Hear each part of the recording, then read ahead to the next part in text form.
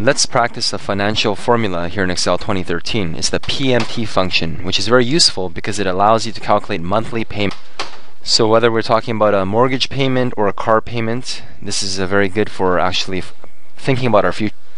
So we type in some information here. In this case, we're talking about a home, trying to borrow $200,000 from the bank. We'll imagine the interest rate is 0.05, which is 5%, and the number of years to pay back. We'll say the number of years to pay back is 20 years. Notice how the number of months to pay back is 240. This value is equals to the previous cell, which is B5, times 12, because there's 12 months in a year. Now, how do we figure out the monthly payment? Let's use a PMT function. I could type in equals PMT, but sometimes it's easy to forget what each of these mean. So I'm going to actually click on formulas and use a financial formula and look for the letter P. PMT. PMT. So when you look at the rate field, it says here in the bottom, 6% rate divided by 4 for quarterly payments.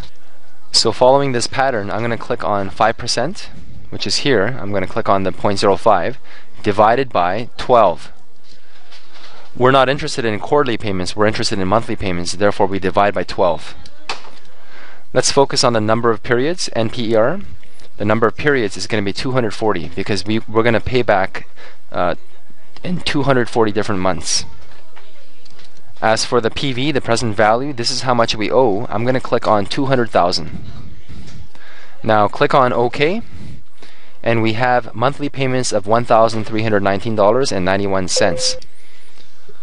Alright, so here we have the amount 1,319, and if we change the number of years to 10 years, you want to pay off the mortgage in 10 years, you can see the monthly payments gets a lot higher. What about 30 years? And of course the payments become a lot more reasonable. Now if I actually try this one more time, so we have a formula here, you can see equals payment, the actual rate divided by 12 months. We have B6. B6 is the number of months to pay back, and then we have B3, which is the actual amount borrowed. If you type in a negative sign here, negative B3, so negative B3, enter, and then instead of getting the red amount with brackets which represents negative, we can now have a positive number amount. So hopefully this helps with you being able to figure out how much your monthly payments will be, whether you're borrowing for your house or a car.